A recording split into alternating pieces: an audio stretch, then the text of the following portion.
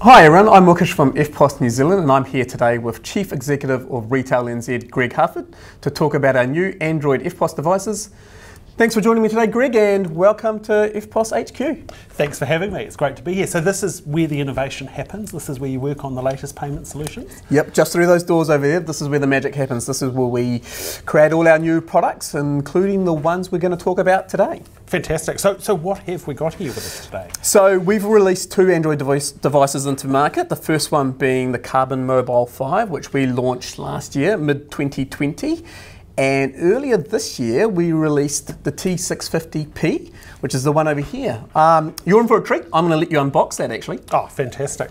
It's like Christmas. Almost.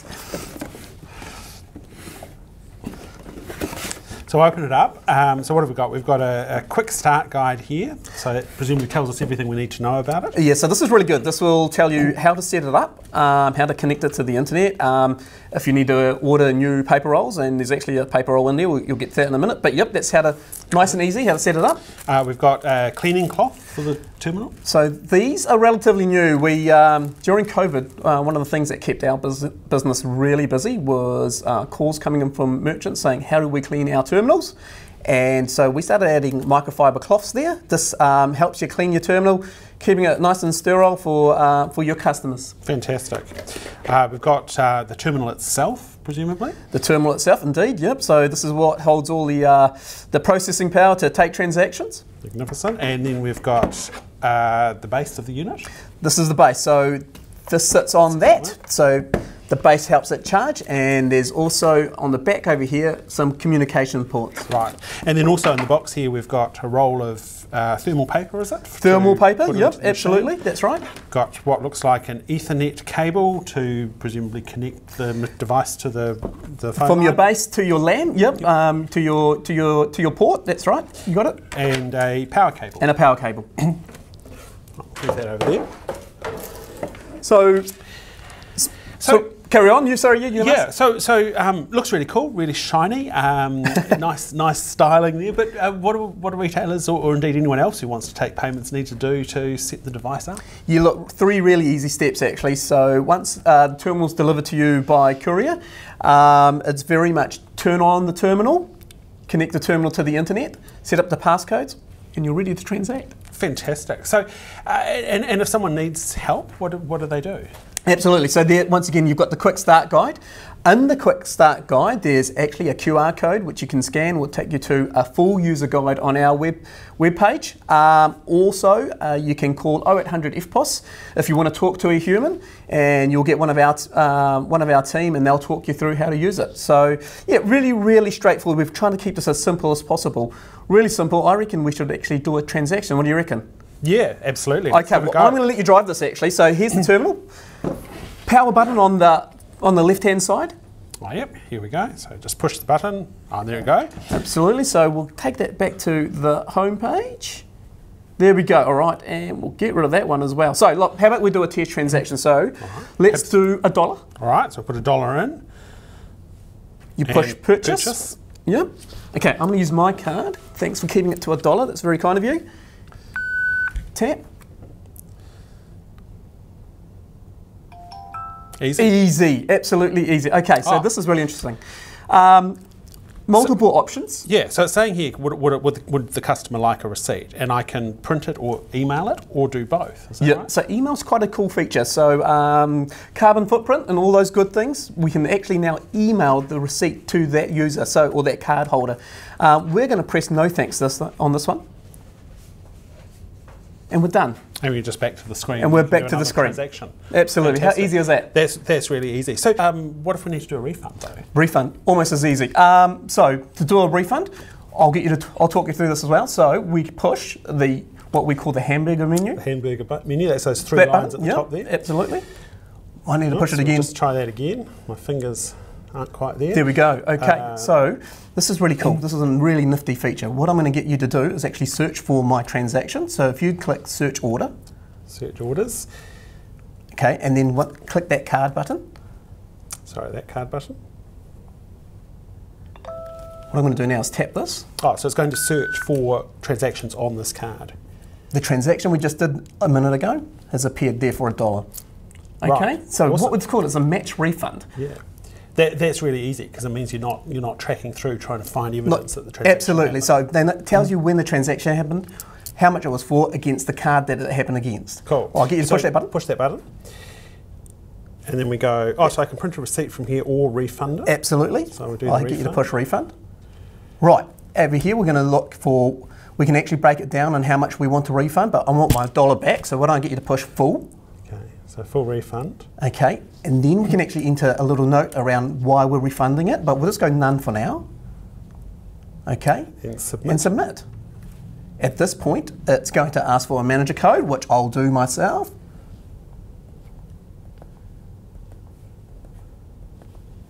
I'll get you to press enter. Right, we're refunding $1. Okay, so are we refunding to the card or mobile? We're going to select card or mobile there. So if I get you to push that, because we're going to refund back onto my card. I'm tapping my card. It's asking me for my PIN, but we, oh, absolutely no, it's actually asking for the amount. So we're going to put $1, Oh, yep. go enter.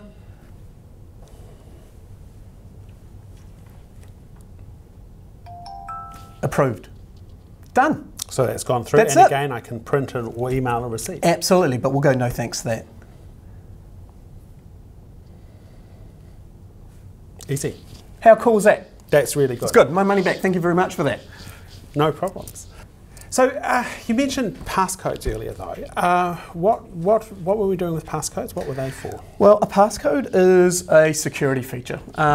It's about making sure that refunds actually match what they're meant to be done for. So making sure that people don't mistakenly refund. So there's a managerial refund passcode and there's a cashier refund passcode. So you can set different limits to that, but really much it is a security feature.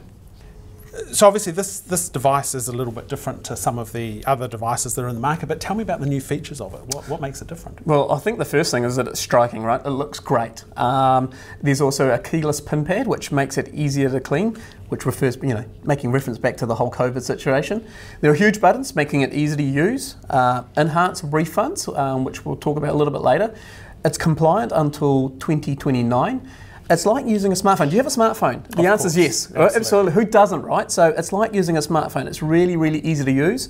There's a long battery life. There's also advanced transaction lists, the e-receipts, which we just talked about before, and something called custom merchant reference. Right, so what's the customer merchant reference? So on terminals of days gone by, you wouldn't be able to put a little notation against a transaction. With Android, you can. So pretend I'm an electrician, I've come to your house and I'm trying to fix an oven and I'm going to take $1 transaction and I actually can put a notation against it saying oven, which just makes it easier as the merchant to find that transaction a little bit later down the track. So let's do one, shall we? Yeah, sure. We'll enter $1 amount, keep it nice and easy.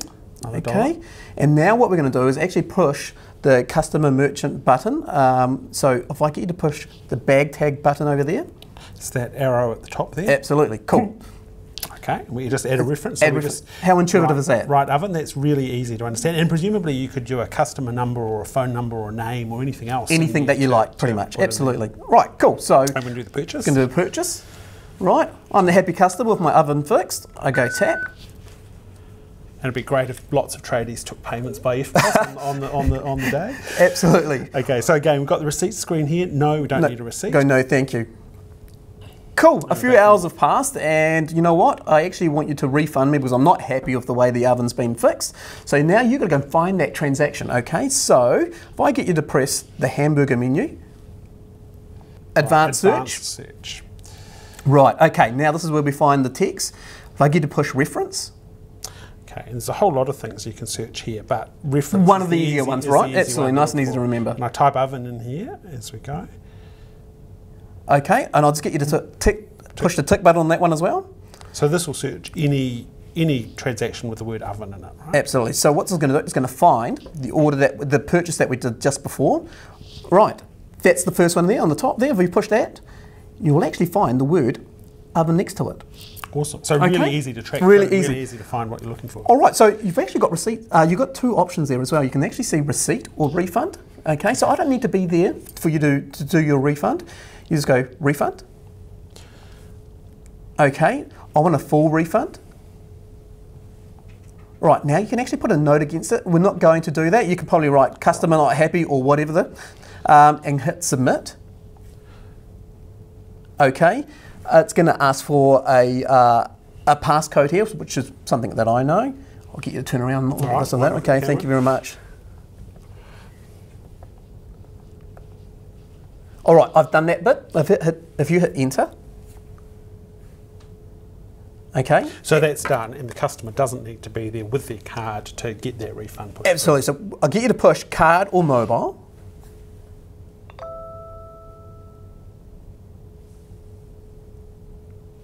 That easy. And I need to tap my card. Okay. And enter. You're going to bypass that.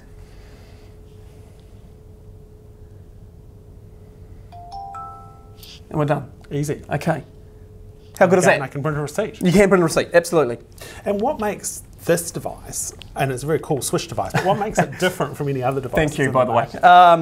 Well, if you think about it, Eftpos devices have pretty much been the same for the last 15 to 20 years.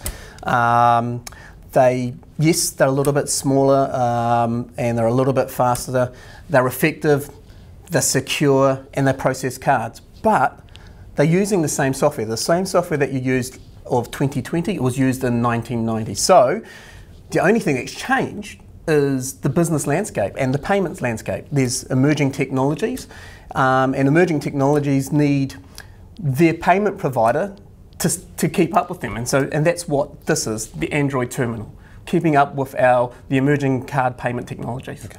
And this will take not just cards, but also phone payments, so Apple Pay, Google Pay, anything like that. If I was wearing my watch, I'd be able to tap my watch on it and do that payment as well, but I don't. But yeah, absolutely, it does all of those things as well. Cool. So what's next then for payments? I mean, this is awesome. It's a step forward, but what's coming up? Yeah, well, it's quite a good question because we're in store right now. We do your in-store purchases, but as I've mentioned, the landscape's changing around businesses. We also find that we're trying to, we have technology that's going to allow us to take transactions online. So we're about to go live with our e-commerce platform, which will allow merchants to bolt on payments onto their current website. And we also have a product called Virtual Terminal. What Virtual Terminal is the ability to take a payment over the phone via a secure portal and not actually have to have a physical Eftpos terminal. Cool. Well, we'll look forward to that as it comes. But in the meantime, if a retailer or a tradie needs to get their hands on one of these devices, how do they do it? Where do they get one from? Well, first of all, they can call 0800 Eftpos New Zealand, which is 0800 338 767, or alternatively, they can log online and go to our website, eftpos.co.nz, and it's very intuitive. You'll see a big symbol that says Android, follow that, and someone in our help desk or support team will get back to you. Fantastic. Hey Greg, thank you for joining us today. I appreciate it. It's very cool to have a chat with you. I hope you like that. Looking forward to putting a lot of these out in the market. Absolutely, and I'll imagine they'll be popping up pretty quickly in stores. So thanks very much. Thank you. Cheers.